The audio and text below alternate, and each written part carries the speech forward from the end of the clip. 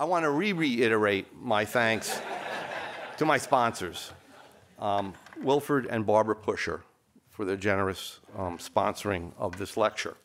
And I hope it lives up to expectations. Today, all governments and central banks operate under the ideology of inflationism.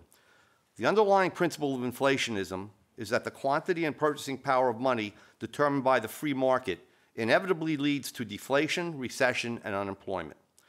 The inflationist ideology is therefore embedded in the very concept of monetary policy, which can be defined as an increase in the supply of money aimed at lowering the purchasing power of money, that is, raising prices, below what would be determined by market forces. For the past 50 years, there has been a debate about monetary policy that continues today. Some economists argue that monetary policy should be left to the discretion of expert central bankers who are free to adjust their decisions and actions to actual and anticipated changes in the economic situation. Their opponents argue that monetary policy should be dictated by a legislated rule which strictly binds the action of the money printers. Lately, many free market economists, including some Austrians, have adopted the position that under a fiat money system, legislated monetary policy rules are far superior to bureaucratic discretion in providing the proper timing and expansion of the money supply. They argue that the policy rules resolve the problems of a lack of knowledge, distorted incentives, and inconsistency in the policymakers' own preferences, which prevent expert central bankers from correctly deciding when and how much to expand the money supply. But their arguments miss the point. That is, the arguments of the free market economists. It is not the method or procedure for creating money, but the very fact of doing so that inevitably drives up prices and distorts market outcomes. Furthermore, all monetary policy rules are arbitrary and inefficient because they do not take account of market prices. Under the gold standard, the quantity, purchasing power, and distribution of money is determined not by the discretion of bureaucrats or by artificial rules, but by what Mises called inexorable economic law. On the free market, money production is carried out by entrepreneurs risking their own capital based on economic calculation using market prices. Unlike central bankers, their decisions in producing money are disciplined by the profit and loss mechanism, which tends to ensure that the supply of money is optimal at any point in time. The debate over rules versus discretion is therefore meaningless. Both approaches aim at establishing a purchasing power of money that is lower than what would be established by the supply of and demand for money on the market. In fact, and I'm going to be a heretic here, I believe that rules-based monetary policy is inferior to discretionary monetary policy because not only does it not constrain inflation, it normalizes and institutionalizes it. This is precisely what the inflation targeting rule followed by the Fed does and is intended to do.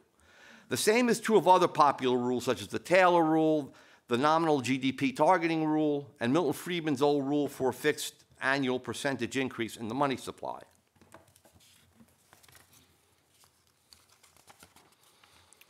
Assuming that we are stuck with the existing fiat money system and will be for the foreseeable future, is there any way to curb the inflationary propensity of governments and their central banks? The answer is yes. It does not lie in the technical jargon, however, it does not lie in the technical jargon of monetary policy rules that offer competing procedures for inflating the money supply. The answer lies in radically changing the ideology of bureaucratic decision makers and their political masters.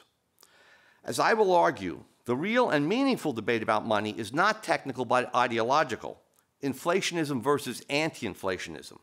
As Mises pointed out, any monetary system in which politics plays a decisive role will be operating according to the ideology of government officials subject to the pressure of public opinion.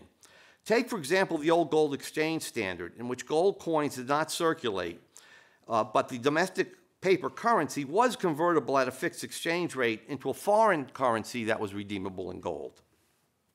This system first came into being in the late 19th century in the European colonies such as Dutch East Indies and India, and then around the turn of the century in the Philippines, Japan, and Mexico. Despite the enormous power to inflate, that this system placed in the hands of the colonial administrators and central bankers, the system worked reasonably well because governments and the public were still imbued with the liberal ideology underlying the classical gold standard. However, pro-inflationist ideas began to take hold among economists and intellectuals and spread to policymakers and the public in the 1920s and 1930s. This enabled politicians to use the gold exchange standard as an engine of inflation to destroy the classical gold standard. As Mises wrote in 1949, quote, "One must not exaggerate the role that the gold exchange standard played in the inflationary ventures of the last decades. The main factor was pro-inflationary ideology. The gold exchange standard was merely a convenient vehicle for the realization of inflationary plans," unquote.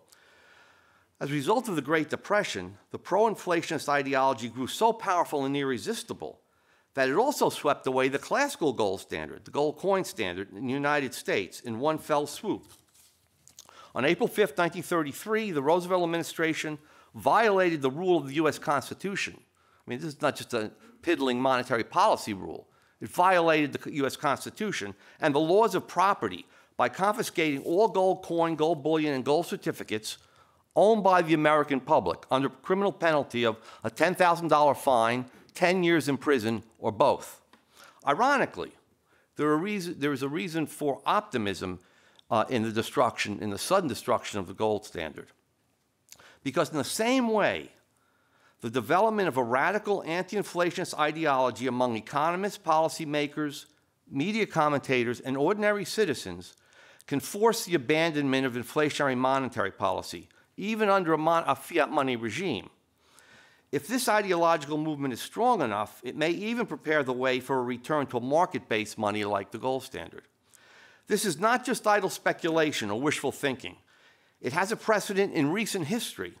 The reversal of the inflationist ideology of the Roosevelt and Truman administrations occurred shortly after World War II and was one of the factors that caused Dwight D. Eisenhower to win the presidential election in 1952. With removal of wartime price controls, the inflation rate spiked during the immediate post-war years, reaching 14.4% in 1947, falling back during a mild recession, and then shooting back up again in 1951. The American public, for the first time, was suddenly anxious about peacetime inflation. Never had happened before. Eisenhower adopted a strong anti-inflationist stance, despite the fact that he ran on a platform of what was called modern republicanism, in which he pledged not to roll back the New Deal welfare state programs and to actively intervene to prevent another catastrophic depression. Once he took office, however, Eisenhower proved that his anti-inflationism was not empty campaign rhetoric.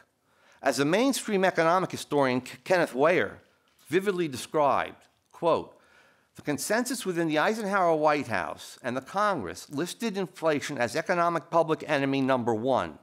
Indeed, the decade of the 1950s was marked by a veritable obsession with inflation, despite that the inflation rate never reached more than 3.6% after the Korean War. Suffice it to say that Eisenhower's inflation fears were pandemic." Okay, that's their word, unquote. Eisenhower's aversion to inflation ran deep. Two revisionist historians and experts in the Eisenhower administration, McClanahan and Becker, point out that as early as the late 1940s, Eisenhower, quote, "had come to see inflation as one of the most serious problems of the time and was concerned about the potential destructiveness of increasing prices on government programs, ordinary citizens, and business." Eisenhower's pandemic fear of inflation was reflected in two aspects of his administration. First, his choice of economic advisors and policymakers, and second, the policy of his administration toward the two recessions that occurred during his second term in office. Let me say a few words, about Eisenhower's economic advisors. In his first term, Eisenhower appointed Arthur F. Burns the chairman of the Council of Economic Advisors. Eisenhower developed a close relationship with Burns, who has been called the economic schoolmaster for President Eisenhower and his administration, quote unquote.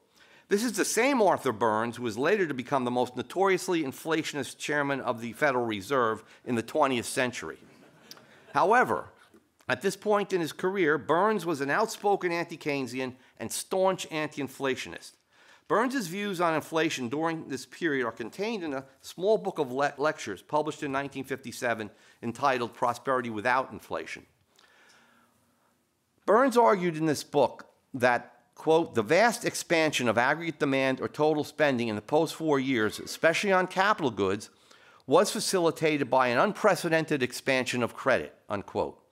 At the time, many economists were arguing that increases in wages achieved by labor unions and pent-up consumer demand unleashed by the end of wartime price controls were responsible for increasing labor costs and consumer incomes, thus driving up prices and generating inflationary expectations and a vicious wage price spiral. But Burns would have none of that. Burns blamed inflationist policies for the situation, writing, quote, this cumulative and interacting process of rising wages, rising prices, and rising economic activity has gone on since the end of the war under the sheltering umbrella of the monetary and fiscal policies of government, unquote. I mean, I wish he remembered that in the 1960s and 70s. While Burns was very concerned about the threat of gradual, or what was called then, creeping inflation, which some economists, mainly the Keynesian new economists, were then promoting as a means for stabilizing the economy and increasing economic growth. Burns was determined to, quote, stop the updrift of the price level, unquote. He calculated that even an inflation rate of 1% per year could cut the purchasing power of a dollar by over 20% in 25 years, while an annual inflation rate of only 2% would diminish the purchasing power of the dollar by nearly 40% over the same 25 years. Burns concluded that, quote, creeping inflation has become a chronic feature of recent history and growing threat to the economic welfare of millions of people, unquote. This was due mainly to the fact that political authorities treated the problems of inflation and recession asymmetrically as they do today. In other words, episodes of inflation were considered a much more serious problem than episodes of recession were considered a much more serious problem than chronic inflation. Quoting Burns, it is difficult to avoid the conclusion that government is not yet prepared to act as decisively to check inflation as it is to check recession. The attitude is apt to be that, while everything that is at all reasonable must be done to curb inflation, restrictive policies must not be applied on so vigorous a scale as to make any appreciable chance of bringing on or hastening a recession. Accordingly, Burns suggested that a law be passed by Congress, comparable to the Employment Act of 1946, that mandates the federal government do everything within its authority to achieve a zero inflation rate. Burns left his post as chairman of the CEA with the election of 1956 to return to academia, and Eisenhower replaced him with Raymond Saunier, an existing member of the council. Saunier had regular in-depth meetings with the president, was very close to him, and saw himself as a part of a small team of advisors to the president.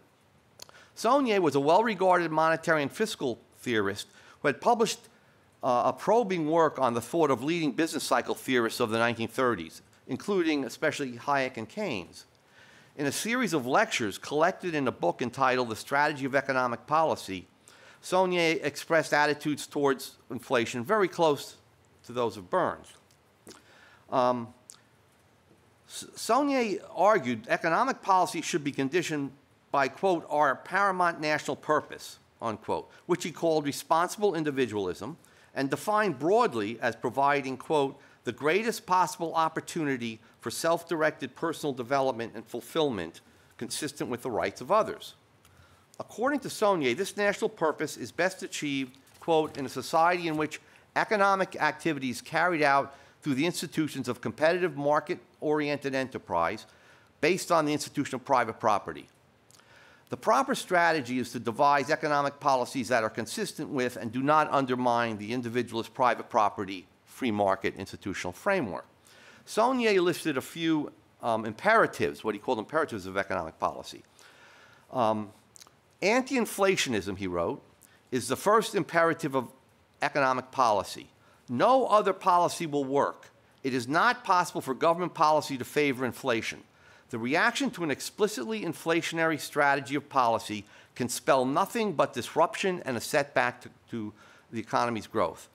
Government must show through visible evidences of policy that it will take all reasonable steps in its power to prevent inflation. Okay, so like Burns, he was a staunch, rabid anti-inflationist. The necessity for government to demonstrate to the public a credible commitment to anti-inflationism gives rise to Saulnier's second imperative of economic policy, which is a very conservative budget policy featuring regular surpluses, not just balanced budgets, but regular surpluses. As Saulnier argued, quote, if there is firm intent in government to resist inflationary tendencies, it will be evident in the budget, as will the absence of such intent, unquote. Saulnier's strategy of economic policy was based on its complete rejection of the Keynesian foundation of the pro-inflationist position. That is, that full employment is incompatible with price stability. It is precisely because sustainable growth and price stability are what Saulnier says are essentially complementary rather than competitive that a pro-inflationist position in economic policy matters is simply untenable. Okay, so I think I've proved that Eisenhower hired very, very good anti-inflationist advisors. I won't go into the chair of the Fed, but he was also an anti-inflationist, William McChesney Martin, and he was reappointed by Eisenhower twice. Okay, let me move on to the recession and Eisenhower's reaction to the recession. The economy suffered 3 recessions during Eisenhower's term in office. The ideology of anti-inflationism that pervaded the Eisenhower administration was clearly demonstrated in the administration's pronouncements and policies during the last 2 recessions in his administration. Both sympathetic and critical commentators on the economic policies of the Eisenhower administration recognize that the president's anti-inflationist attitudes substantially hardened during his second term. Eisenhower set the tone for economic policy of his second term in a statement he made in the State of the Union address of 1957. Quote, the principal threat to the functioning of a free enterprise system is inflation, unquote. I mean, that's the president saying that. I mean, it's unbelievable from today's perspective. McClanahan and Becker, who are 2 economic historians who took a revisionist view, a refreshing view of Eisenhower's economic policy, pointed out that early in his second term, the president worried that his, quote, worried that his efforts to restrain spending were insufficient and concluded that his energy would have to be even more concentrated on preventing inflation than before.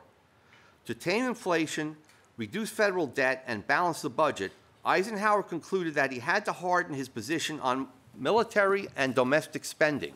This is right in the middle of the heating up of the Cold War and Sputnik. This growing fear of inflation even caused Eisenhower to abandon his cherished goal of developing modern republicanism, which aimed at moderate increases in domestic spending for education, public works, and welfare state programs inherited from the New Deal. It also motivated him to rein in the Pentagon's bloated and ever-increasing defense budget. He demanded that the Navy cut in half its program for building nuclear aircraft carriers, and he wanted to limit the acquisition of new missiles by the military. Most important, Eisenhower flatly rejected the notion of deficit spending that was being urged upon him by friend and foe alike during the 2 recessions that occurred during his second term. It's especially noteworthy that Ludwig von Mises recognized the transition from the inflationary policies of Roosevelt and Truman to the anti-inflationism of the Eisenhower administration, not merely as a change in policy, but as a radical change in ideology. In an article published in 1950, Mises wrote, "The Truman administration is firmly committed to a policy which is bound to lower more and more the purchasing power of the dollar. It has proclaimed unbalanced budgets and deficit spending as the first principle of public finance, as a new way of life. While hypocritically pretending to fight inflation, it has elevated boundless credit expansion and recklessly increasing the amount of money in circulation to the dignity of a central postulate of popular government and economic democracy, unquote. But in 1958, Mises was singing a different tune. He wrote, quote, "It is never too early for a nation to realize that inflation cannot be considered as a way of life, and that it is imperative," a word used by Saunier, "to return to sound monetary policies. In recognition of these facts, the administration," and it's 58, he's referring to the Eisenhower administration, "the administration and the Federal Reserve authorities some time ago discontinued the policy of progressive credit expansion." As Eisenhower revisionists McClanahan and Becker confirmed, worry about inflation, I'm quoting them, worry about inflation guided Eisenhower's response to the two recessions in 1957-58 and 1960-61 during the second administration. Concern about increasing levels of spending and budget deficits shaped the White House's cautious approach to combating downturns. Now, the economy slipped into recession in mid-1957, causing the unemployment rate to spike upward from 4.3% to a high of 7.5% in April 1958, which drove the new economists, the Keynesians, crazy. And this is where the myth that Eisenhower was a do-nothing president and didn't know anything began.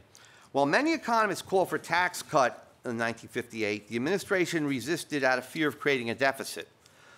Eisenhower also rejected two proposals for public works projects drawn up by his own CEA staff. Eisenhower trusted that the operation of market processes would cure the recession faster than initiating new public works projects. At a presidential news conference during the depth of the recession, Eisenhower flatly stated, "I don't believe that for 1 second, with minor exceptions, that any additional public works will do anything for this present recession."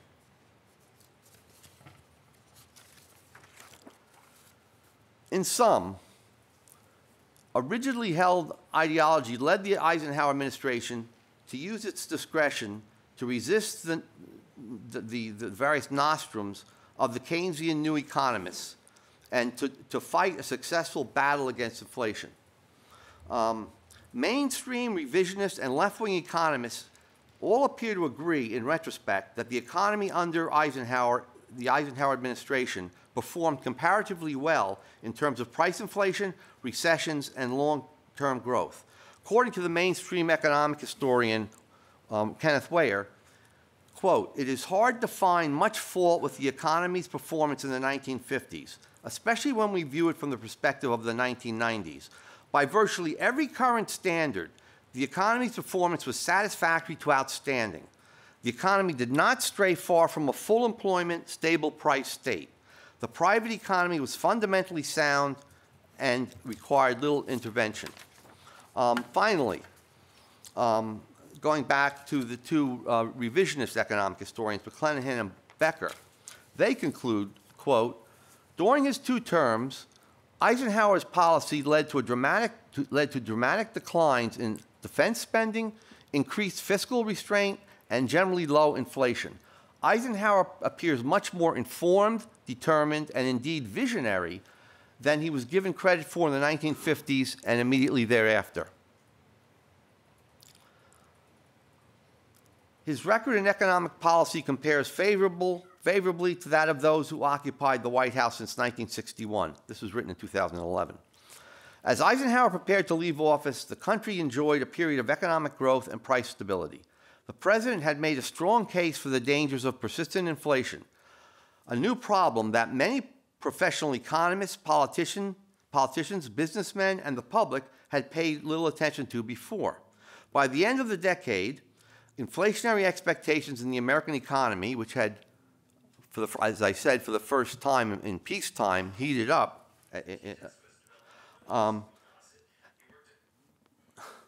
by the end of had been largely subdued. So he had subdued these inflationary expectations. The inflation rate between 1959 and 1964 was the lowest in the post-war era. So I will stop there and leave you with my conclusion. Thank you.